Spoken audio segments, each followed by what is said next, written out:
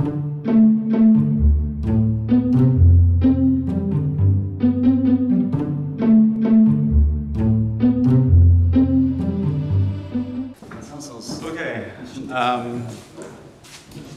Right, so thank you for the invitation to speak about this topic. So for me, what this talk is going to be about is it's about Coulomb branches in quantum cohomology, but really it's sort of like a symplectic, I'm a symplectic topologist, I don't know much about representation theory. And sort of my attempt to try to understand what's going on with Coulomb branches. So usually when I tend to think about subject for many years and don't make that much progress, but understand a little bit. So here I actually haven't been thinking about it for that long, so I've made even less progress in my plan, but well, I'll tell you about what I've got so far. So, oh no. Something terrible. It's fine, it's fine.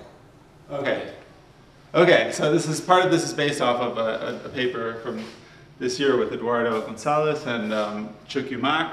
And then at the end, hopefully I'll be able to tell you about work in progress with Konstantin Telemann, who sort of is, proves, definitely the result can be improved, but it's sort of, I'll tell you what I've got so far. So let me tell you what the story looks like to me. So there's this, so G will always be a connected compact Lie group, and you'll look at its GC will be its complexification. So what Telemann in his ICM paper, what he says is that if you have a compact symplectic manifold with a Hamiltonian G action, then it should define an object in this sort of K. Maybe I should put Rosansky-Witten, they call it Rosansky-Witten 2 category, maybe it's Kapustin, Rosansky-Witten, I don't know what the exact name is, and I'm really bad with the physics literature, but it's the 3dB model that Justin was talking about, so it's a 2 category. And it's of a certain holomorphic symplectic manifold, which is the centralizer of the Langlands dual group. If you don't know what Langlands duality is, this is, I say it this way just to, it's the only time as a symplectic topologist I'll be able to say Langlands dual group. I'll give you a different way to think about it that's more, more in terms of traditional topology.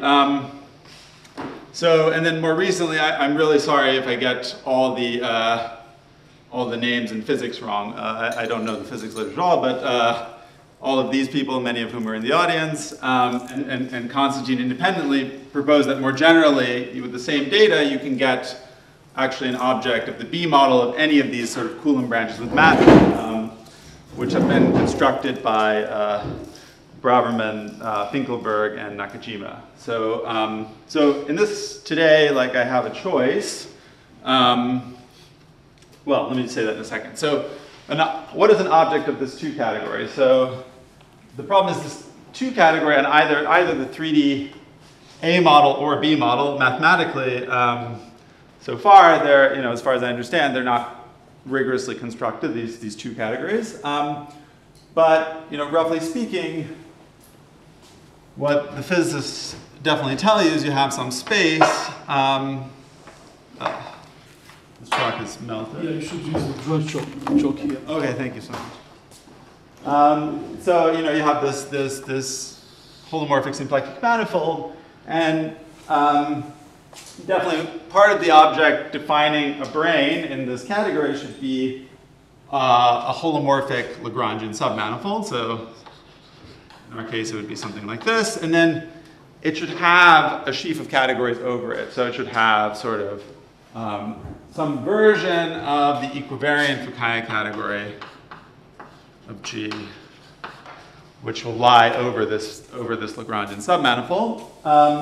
Even the equivariant Fukaya category, if you're a symplectic topologist, you don't actually know how to construct a good version of this one that has the desired properties. But so we're quite far from realizing this picture. But what we can do, and that's what I'll talk about, is describe these Lagrangians. So these Lagrangians are fairly easy to construct. Well, it's relatively harmless. And the cool thing about this picture, which is also in Telemann's papers, is that so you have these Lagrangians, and the interesting thing that happens is that there are other Lagrangians which don't come, necessarily from a symplectic manifold. So whatever this universal centralizer is, I'll tell you in a second. So you have projections from this universal centralizer to the Lie algebra of a maximal torus modulo the Weil group. I'll come back to that in a second. And also to T dual modula. These are both complexified. So you have projections to the Lie algebra of a maximal torus of the complexified group, and also to the dual torus modulo the Weil group. And so here you have sort of a Lagrangian, which is like the fiber over 0. It looks like this, so this will be 0, the thing which maps to 0 down here.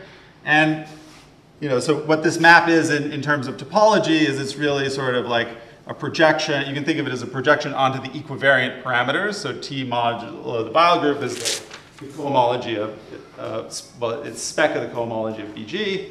And if you look at the fiber over 0, what you get is you're supposed to get back the ordinary Fukaya category. So the intersection, there's some in other words, there's some category that lives over this, and when you intersect, the morphism spaces between the branes is supposed to themselves be a category, and that in this case that would be the ordinary Fukaya category.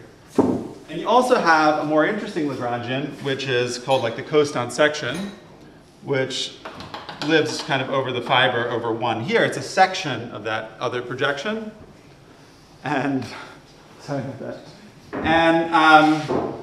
And this one is supposed to be much more interesting because the category over the intersection is supposed to be the Fukaya category of some GIT quotient. And I'm gonna what GIT quotient is not precise in the ICM lecture, but I'll make it precise in the context I want to talk about in a moment.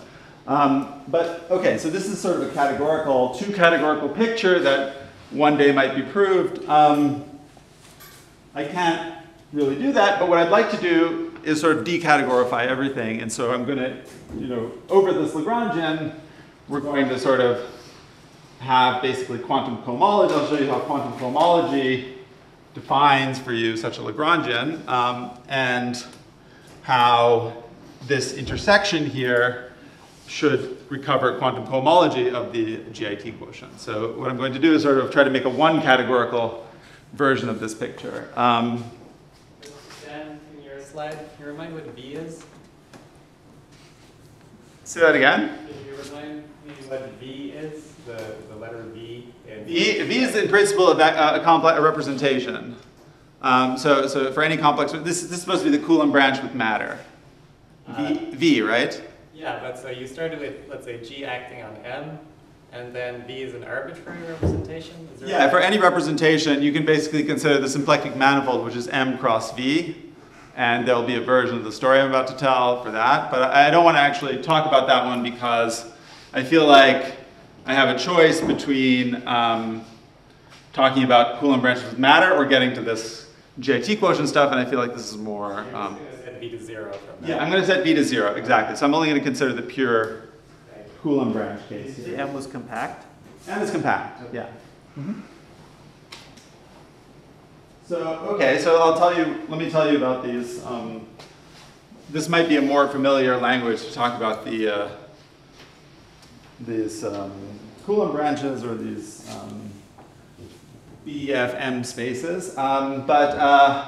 So let's just, for simplicity, take a semi-simple Lie group and let T, this be its Lie algebra. Then you define, you have the set of regular elements whose stabilizer so the stabilizer has at least dimension the rank of the group, and so we're gonna, you're gonna consider the product of the group and this set of regular elements, which if you in a semi-simple case you could choose a killing form and view this as a subset of the cotangent bundle, but I'm just sort of making this into a definition.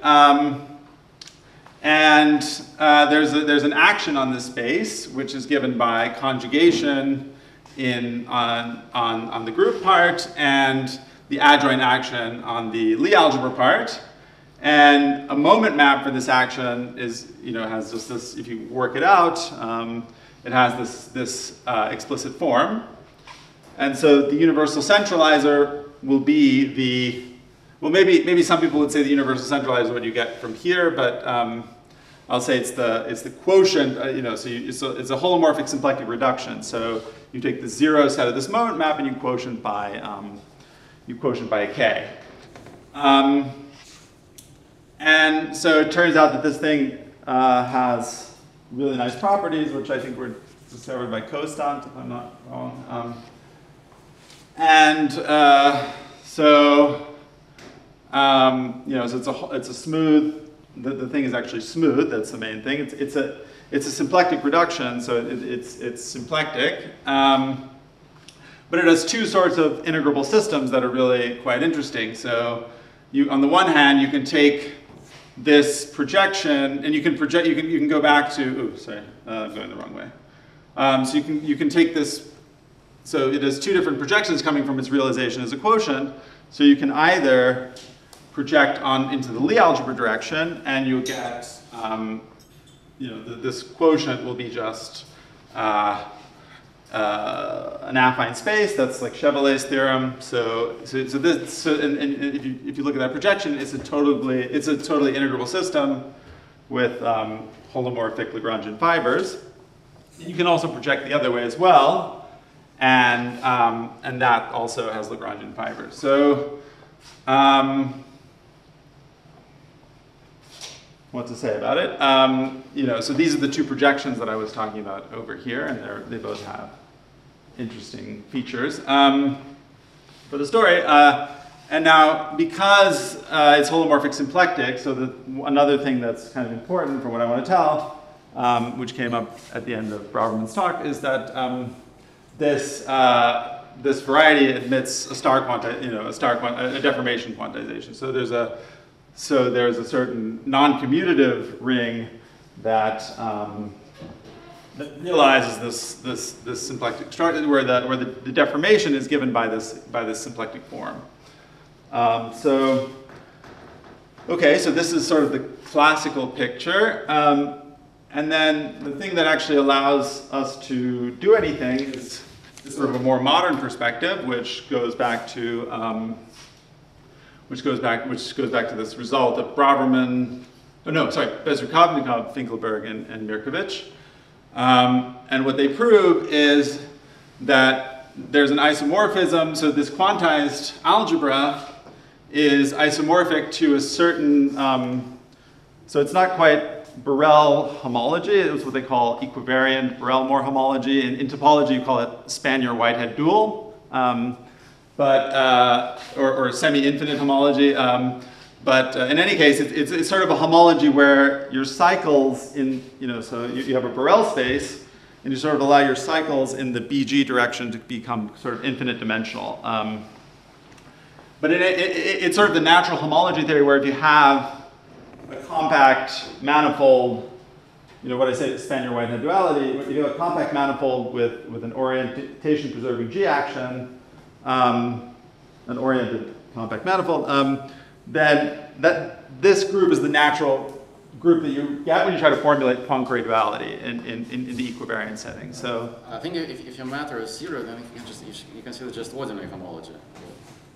Say that again? In this case, you just consider ordinary homology. Well, that doesn't really have a convolution. I mean, because on the ordinary homology, you do have the convolution. I mean, if they have no matter, then it's just ordinary homology.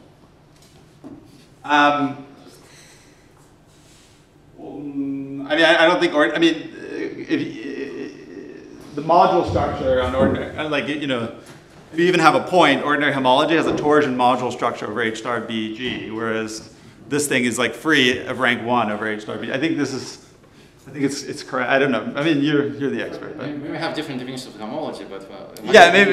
For homology, this is This is just ordinary homology. No? Okay, yeah, maybe we have a different definition of What is- homology. Yeah. So this is like cohomology on the BG direction, and then Borel-Moore homology in the fiber direction? Yeah, well, it doesn't have to be Borel-Moore. It's ordinary homology in the fiber direction, but it's cohomology in the base direction. Okay, so this is what I call covariant homology always, just for any space. Yeah, I understand that. Yeah, I notice representation theory and topology don't always agree. So, but So what is omega G? omega G is the base loop space, and so this product, it's I could explain. It comes from a convolution. It's a convolution product, I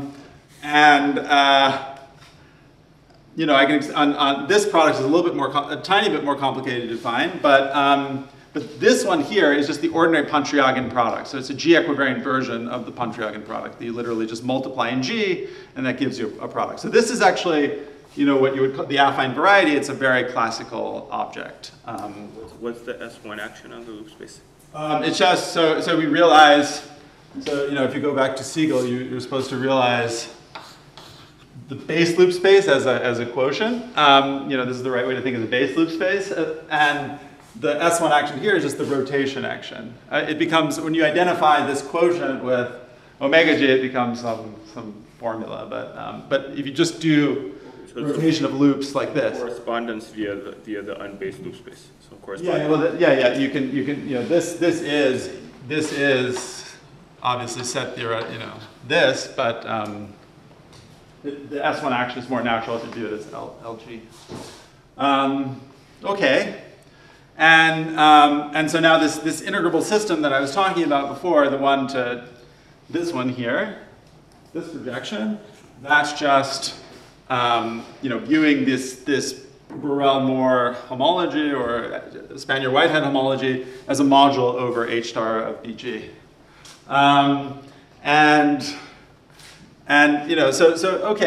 So for some reason, when we were writing this paper with Eduardo and Chukyu, Can I ask one more question? So the G action on the base loop space is by conjugation? So it's by conjugation. Yeah. So but here it would be just like left multiplication. I mean, if you're quotienting on the right, it would be like multiplication on the other side. Okay, fine. So all the actions become Easier. Okay. Do I just click this? Yeah, sure.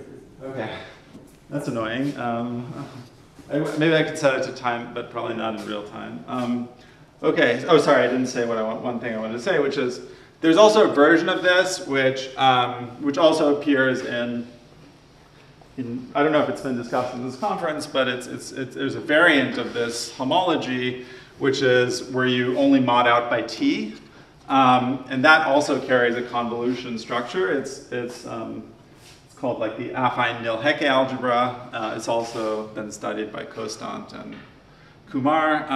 So it's sort of in the representation theory literature, they call this an Iwahori version of this construction. But this is actually the algebra. They're Morita equivalent. Like this one is just a matrix algebra over this one. So if you want to construct a module, you're sort of free to do whatever, work with either one. And for us, I mean, I don't really know why we chose this one, but it's basically because the classifying space, because we're working in topology, the classifying space of BT, it has like a very canonical version, whereas for BG, you have to kind of choose a representation. It's a bit messier. So we actually work with this. So now let's go to quantum homology. So quantum homology, just to recall, so we're going to restrict to the monotone case. So we're only going to look at monotone symplectic manifolds, which means that omega and the first Chern class of M differ by a positive multiple. Actually, for this talk, you could always rescale omega so that it's actually just C1. That won't really make a difference. And we're going to assume that it's equipped with some Hamiltonian. So a priori a Hamiltonian T action. Later on, we'll assume that's a Hamiltonian G action. So We have a question. The Morita equivalence. I mean, you have an algebra object. You have an algebra over the first thing, but when you do. Yeah, I mean, there's actually. Oh yeah, I see. There's an actual embedding. I mean, there's there's an embedding of this into this one. So. Okay. Actually, it's interesting in characteristic P. I mean, this is in characteristic 0 that you have that. So in characteristic P, you might have some, there's a difference between the theories, I guess. But so, you know, if you have this structure here, then you can form the quantum cohomology. I mean, you don't even need it to be Hamiltonian, you can just form the quantum cohomology. And as a vector space, it's just the ordinary equivariant homology. And so we're going to do a slightly more complicated version because we're interested in quantizations and kind of D modules. So we're going to look at the loop rotation equivariant quantum cohomology, which has an additional parameter U. And U is sort of a generator of BS1. We're thinking, in this case, we're really thinking of S1 as acting trivially on this manifold. So a priori, it doesn't seem like it contributes much, but it actually, you know,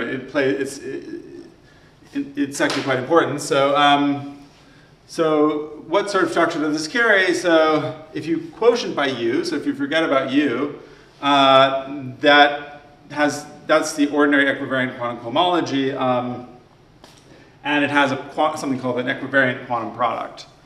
If you include this extra U variable, the algebraic structure is a bit different, as I said, sort of more in the framework of D modules. So what it has is, canonically, it has a connection, which is given by, the connection uses the quantum product, so it's nabla Q del Q equals to U Q del Q plus C1 quantum product. Well, this is, yeah, so equivariant quantum product with the class of alpha. So where alpha is whatever you're applying the connection to. And so this is more the structure that I want to pay attention to here.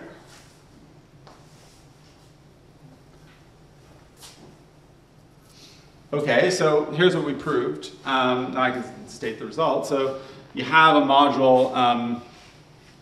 You have a module struct. This equivariant quantum cohomology. So in the setting where where the T action actually lifts to a Hamiltonian G action, or extends rather, you have an action of this affine Nil-Hecke algebra on the quantum cohomology, a module action. And from here, because there's an embedding of this one, if you think about it a little bit, you get another module structure over this of this G equivariant quantum cohomology over this Coulomb pure Coulomb branch. So so a corollary of this construction, and this is the reason why you really want to pay attention to the quantization picture, is that the support of this module, so if you take this module and you set Q equals to 1, which you can alternatively think of as just kind of, so Q actually is a variable of degree 2. You know, maybe I won't say that. So just think of setting Q equals to 1. Then this module will become actually coherent over the actual U equals 0 limit will be coherent over the I call this, so universal centralizer, and its support will be Lagrangian. And the reason its support will be Lagrangian is because you know, it's basically anytime you have a quantization, Gaber proved that your support of your original module, anytime your module also deforms the quantization, support was coisotropic with respect to the Poisson structure. And so, you know, in this case, the Poisson structure is symplectic, so it's actually going to be, I mean, you know, there's some additional argument that says that it's actually Lagrangian as opposed to coisotropic, but that's the basic idea. So, so this is actually the construction of this Lagrangian. So let me explain how that construction goes.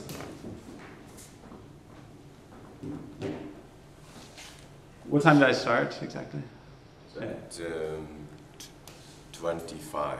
Okay, so that's good. Okay, cool.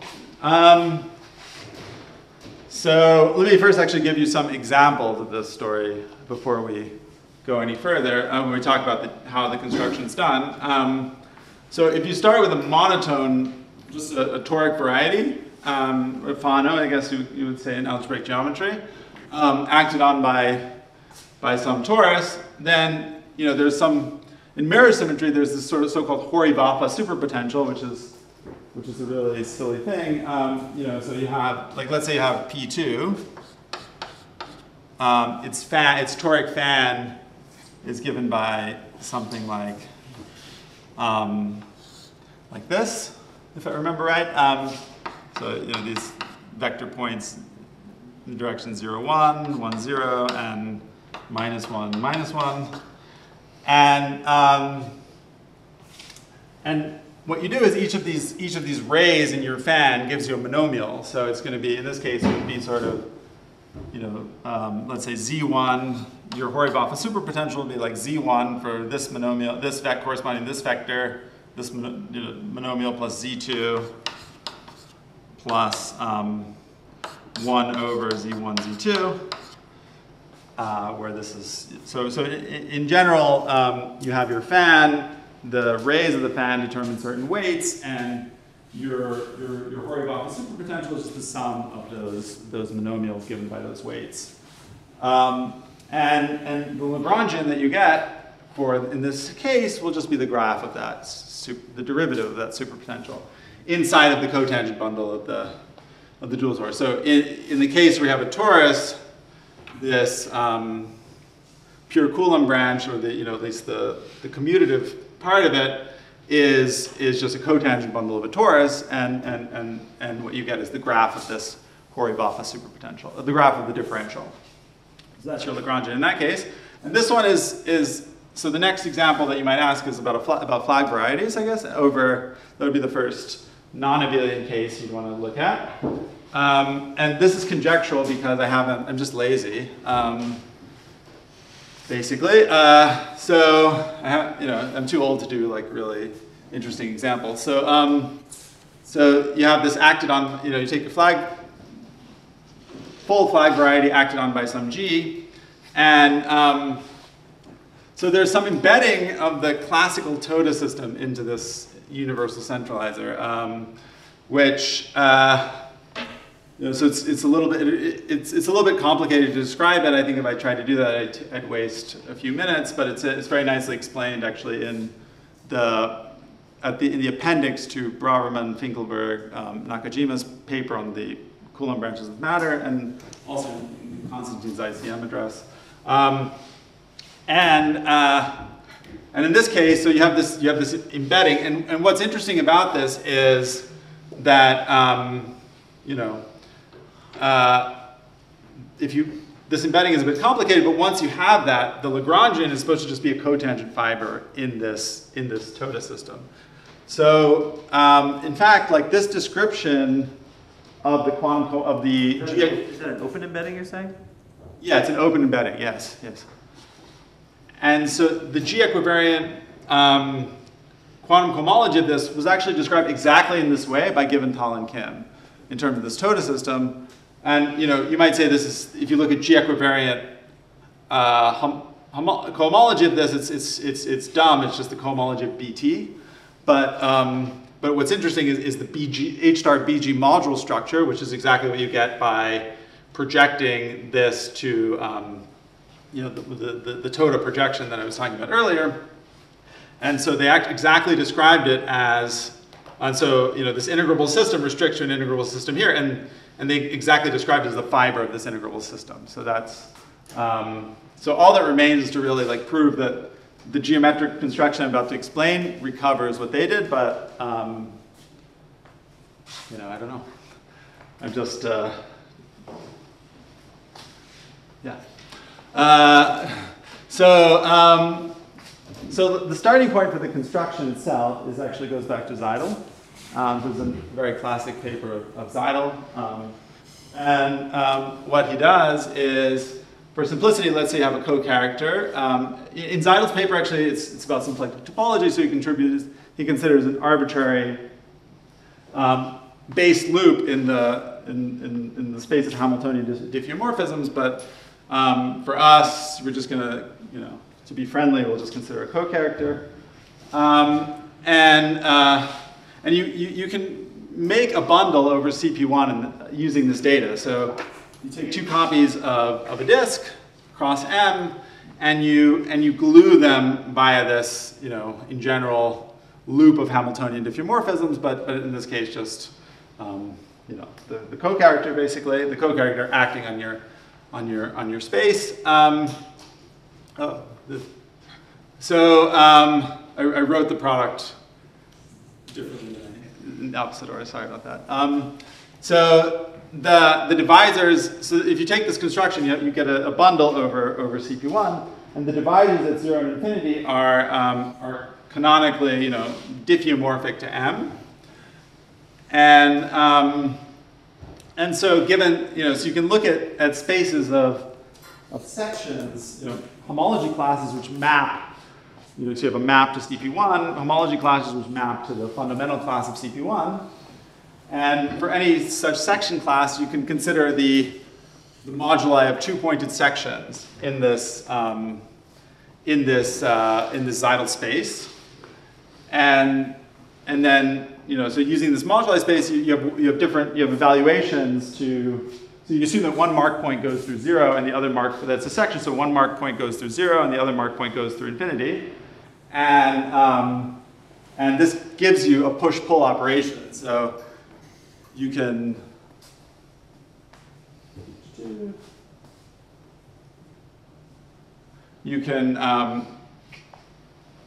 basically, if you have some cycle, say in one fiber, you can look at this moduli, the fiber product of that cycle with this moduli space, and then evaluate that to the other space. And so that gives you some kind of operator. To make it graded, you always multiply by this factor Q to make sure that this is grading preserving, and it gives rise to some operator on your quantum homology.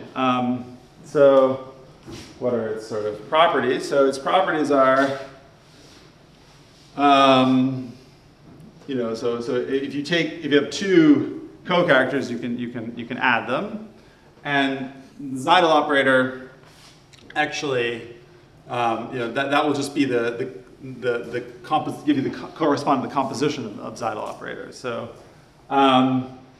additionally, if you consider where just 1 goes under this homomorphism, then that actually gives you sort of a ring homomorphism from this group ring of co-characters to the quantum homology. So you can think of this as giving you some sort of structure over some kind of Lorentz series ring here. And so the question is like what, this construction existed for a super long time, and then some like 20 years later or so, Okunkov and Malik, maybe Okunkov, Pandri Pandey, and then Okunkov and Malik, maybe also Braverman, no? Okay, use the same idea to define shift operators. And so the shift operator, what it does is, it's the same idea. It's exactly the same moduli space, but you do everything S1 times T equivariantly. And it actually gives you a slightly different algebraic structure. So, so instead of being, so I'll say what this means is you get a sigma twisted homomorphism instead of just getting, this map will no longer be linear over H star, the cohomology of B S1 times T. And also the structure here, remember the new algebraic structure when you look at the loop equivariant quantum homology is this D module, this connection, and these operators commute with the quantum connection. So that's the algebraic structure.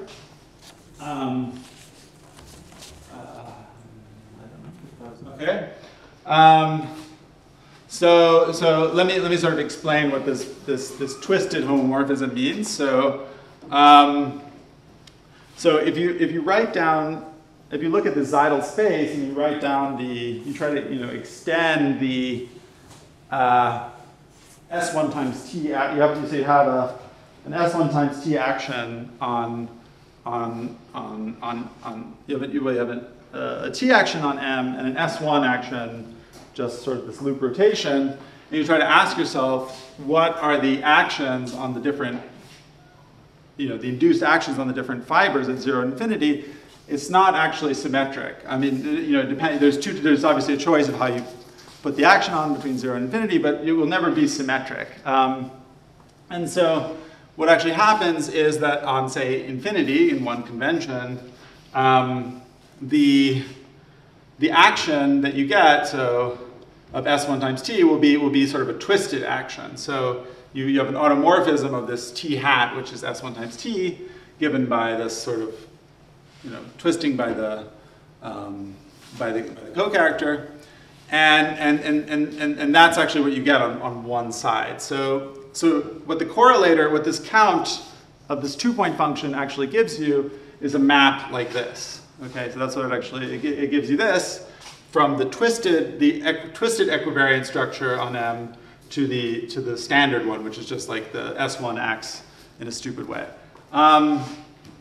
And so what you need to do is, to get the shift operator, you need to first identify this cohomology with the standard one, with the natural S1 times T structure, and that's given by basically taking this automorphism and looking at the induced automorphism on H star on BT, and so you first do that to sort of rectify the situation to get yourself back to the quantum cohomology of the standard action. And then you apply this correlator, this 2-point function, and that's the shift operator. So what this asymmetry leads to in terms of algebra, and this is sort of where you can see these non-commutative algebras popping up, is what you get is a module structure over a non-commutative ring, which is one where the shift operator and so U is my sort of loop rotation variable, H will be my, if T is S1, H will be my other equivariant parameter, and you get a commutation relation of this form. So this is, if you look at this, you can sort of view this ring as a subalgebra of the ring of differential operators. So it's kind of like a differential. In general, these Coulomb branches to me sort of look like rings of differential operators. Okay, so how are we going to do this for more general G? So the idea is quite simple, and it's just to do this sort of universally over the loop group. So, and this is, again, in Zeidel's, well, there was a follow-up to Zeidel's paper where somebody sort of considered a similar thing without equivariant structure, Sibelius. So we sort of make this equivariant. So the idea is, okay, let's do this for every point in our loop group now. We have one of these Zeidel spaces. So and they have this. So you can form a sort of universal Zeidel. So these are smooth loops, and you can form a universal Zeidel space, which just given by the same identification in every fiber over LG. And this universal space carries some. It's still associated to a choice of co-character? No co-character. I'm saying now we're going back. This is why I said in Zeidel's construction, more generally you're allowed a loop of Hamiltonian diffeomorphism. So here what we have is a special kind of loop. It's something in the form L, in LG, which sits inside L ham. So you could make this universal construction over L ham. It's just you wouldn't quite be able to. I don't think you could quite get an action of the. It's for technical reasons you can't really get the full L ham. Anyways, you can get this, and so it has this an S1 times T action on the charts on these two, each of these two charts. You have this on each of the things you're gluing together, and it respects the gluing, so you get an S1 times T action on on the universal sidal space. Oh, man. And so what we're going to do is take, say, one of these T actions and quotient it. So we're gonna take the universal sidal space and quotient by, say, one of these. You can choose either T. It doesn't particularly matter. And now you'll have a fibration over this smooth flag variety. And so the idea is just, so what's the structure here? You have a similar sort of pattern where there's an asymmetry of the remaining S1 times T actions. So if you look at the remaining S1 times T actions, you sort of have a universal fiber over 0, which will be corresponding to the subspace in your first copy of the disk. And you also have a universal fiber at infinity corresponding to your other copy. I wrote that it's a disk, so this is the point 0, but it really becomes infinity when you glue them together.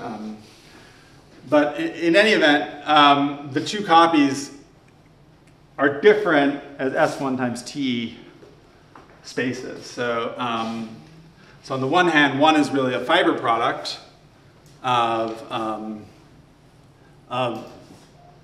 LG and M, and the other one is just a trivial product. So as an S1 times T space. So what we're going to do is basically, we're going to look at, in Floer homology, this is a very standard thing. You're going to look at a parameterized count. So you're going to consider a cycle that now maps into this space, and some finite dimensional cycle, and you're going to use this to define the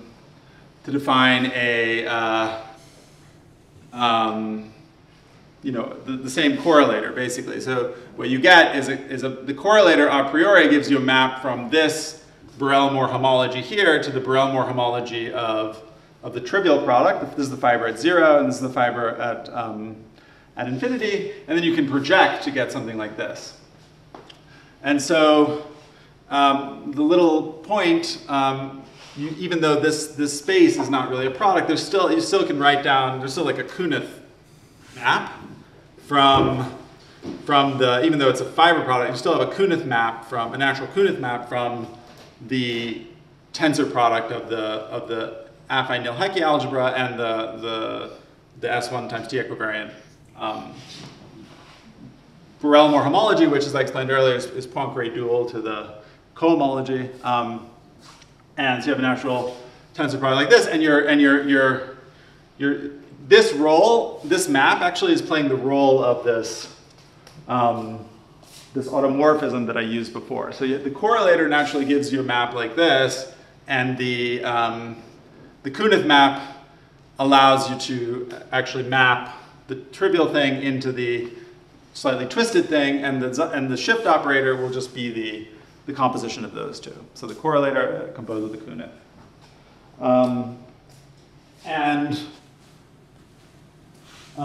So once this sort of shift operator has been constructed, actually, once you have an action, many of its formal properties are automatic from the T case. You can do kind of an abelian, well, it's not an abelian reduction, it's just a fairly simple elementary thing. So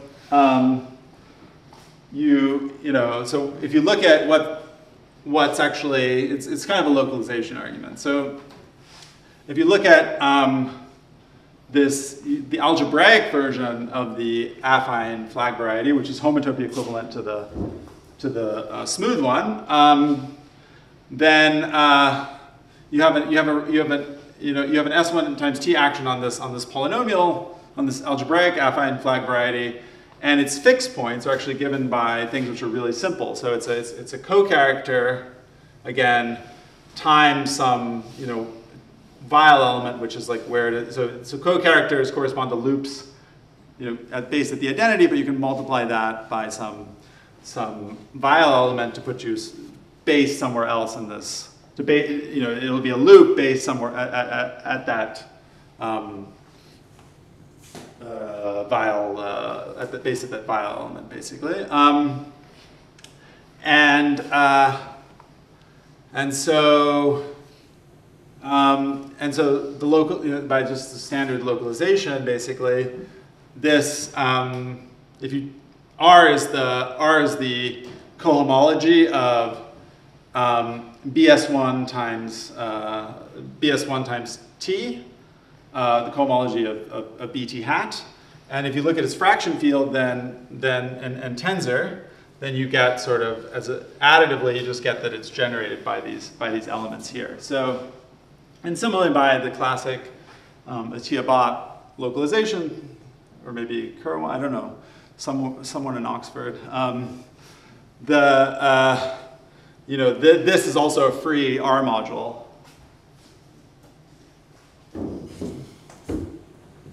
This one here is also a free R module, and you have an injection like this as well. So basically, the idea is, in order to prove any relation you want about these operators, because this is sort of this maps as like a submodule into here, you can actually prove it in this localized version. So so that trick. Oh God, twisted. Oops. So that trick actually works out. Is how we prove both the fact that it's a module action and because basically these co-characters, these vial elements are fairly harmless, and these co-characters, it's just the fact that they give a module relation is just Zeidel's, or the Zeidel's argument, or the shift operator argument.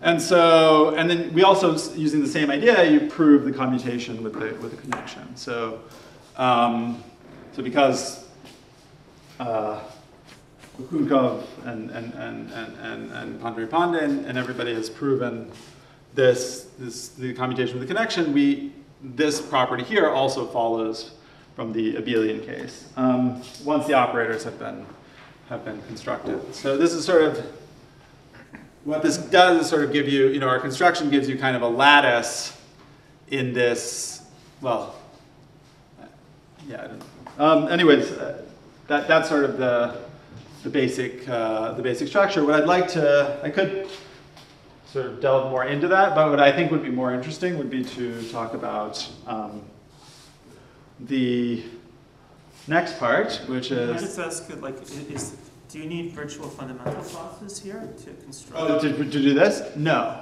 No, we don't make use of virtual fundamental classes to do this. But we don't actually do the, it's just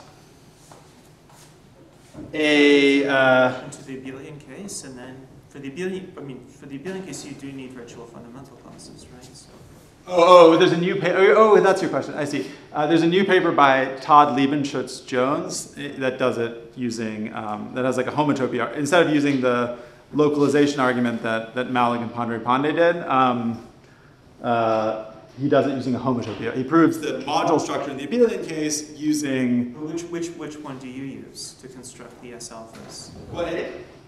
We use the Todd Liebenschutz. So there's our version of the abelian shift operators is Todd Liebenschutz-Jones. So we do not use virtual fundamental classes. And it works for which varieties? Monotone. Yeah.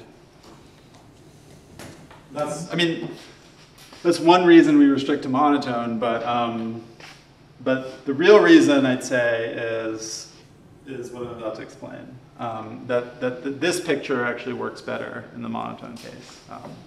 You would need versions of the Coulomb branch involving Novikov variables that don't really exist.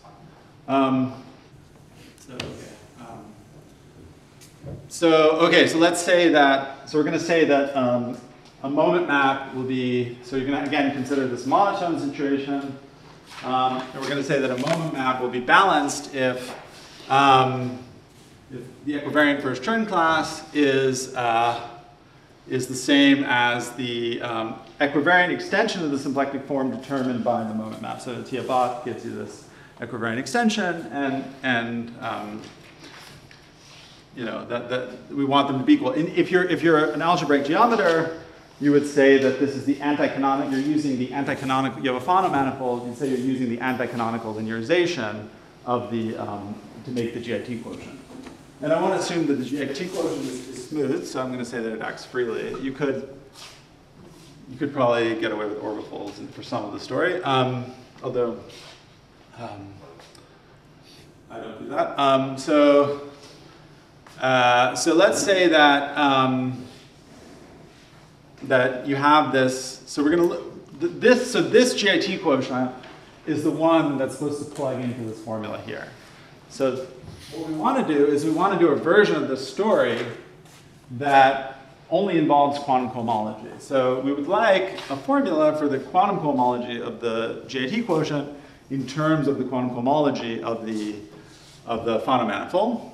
And here's what it's supposed to be. It's supposed to be something very simple. So you have this constant section, and all you're supposed to do is you're supposed to intersect. So this Lagrange, the quantum cohomology lives over this Lagrangian. You have another Lagrangian here, which is this cosine section. You just take their intersections, and that the claim is, so that'll give you some ring. And you might think I should do this in derived geometry rather than in, I should do this as a chain level or something.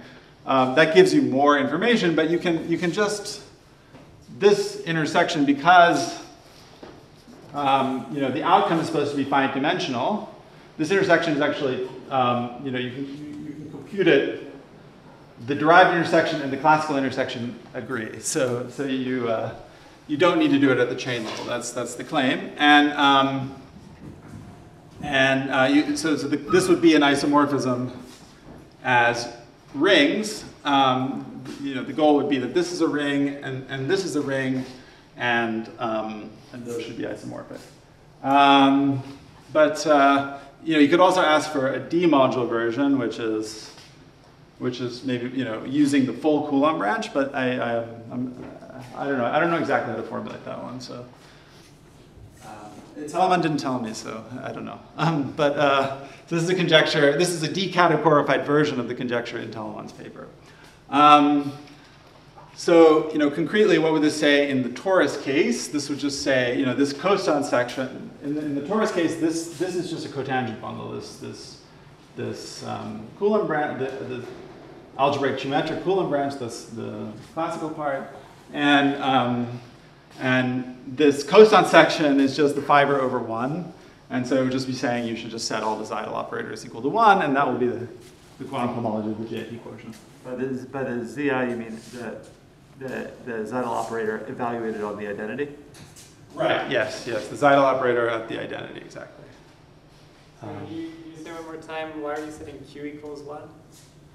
ZI equals 1? Q equals 1. Q equals 1, you can, well, because that's the thing I'm thinking of as a sheaf.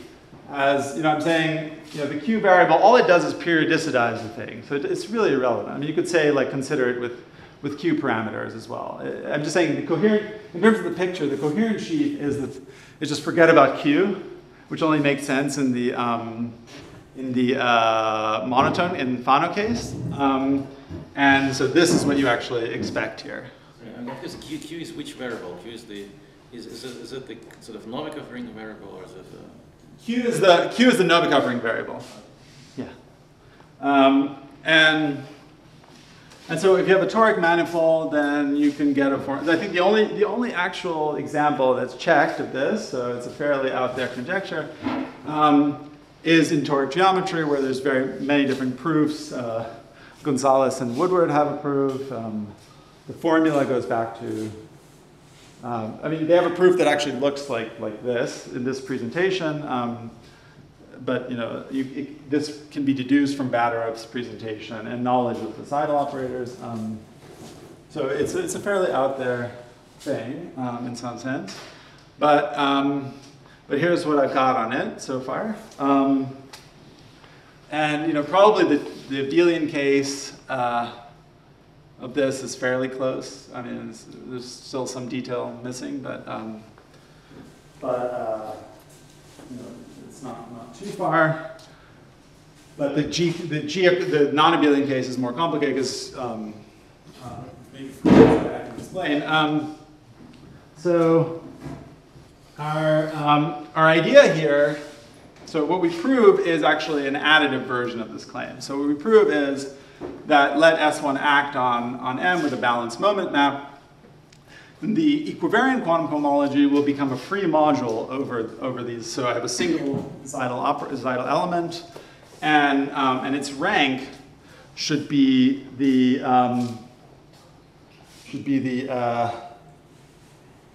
rank of the GIT quotient.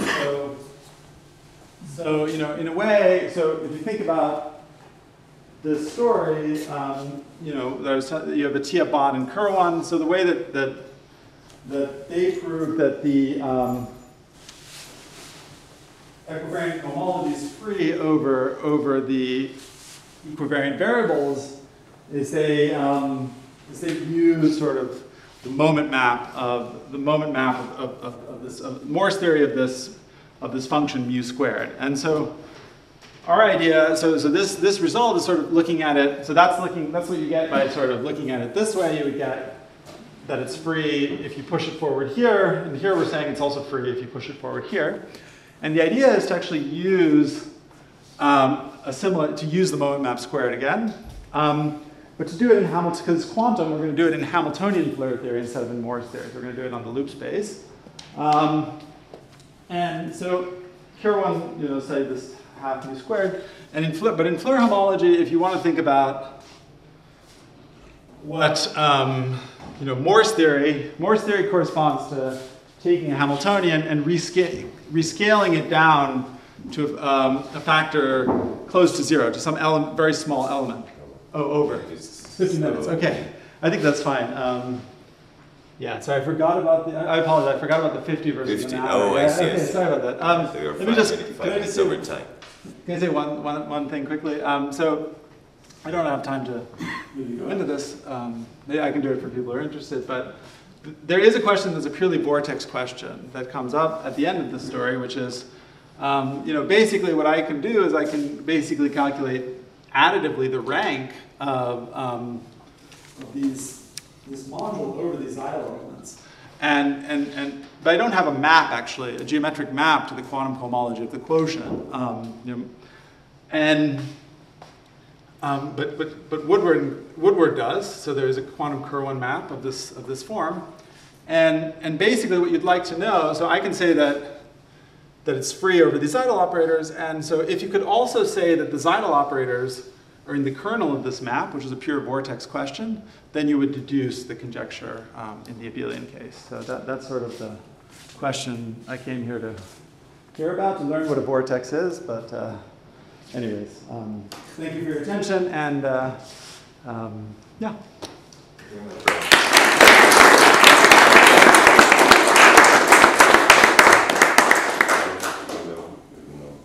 Over time, any quick question? I have a question about this inflection of the action of this BFM algebra on quantum cohomologies. I remember that I thought about this some years ago, and I thought that the way you could formulate is the following, so I don't understand if it's equivalent to what you're saying not. So you can do things universally over the modular stack of G bundles on P1. You can consider this kind of Malik Hofmann-Koff operators over band G of P1, and the homology of band G of P1 is exactly dual to the homology of the Fine-Grassmann. Yeah, I think so. Is this exactly what you're saying? I mean, or is it? Yeah, we have a smooth version, like some sort of version that works for symplectic. Ah, okay. So but suppose in algebraic context it will be exactly that, or? Yeah, I mean there's also a version in Hamiltonian Floer cohomology, which it just means where an analog of band G of P1 is in your story. So it's omega G. You know, so I have omega G homotopically. It's omega G is a local thing for me, and band G of P1 is kind of a global thing. So I mean they're kind of similar, but homotopically they're the same. Homotopically they're the same. I'm not sure even what it means to be for them, because it's stacks. So what it means for two stacks to be homotopically the same.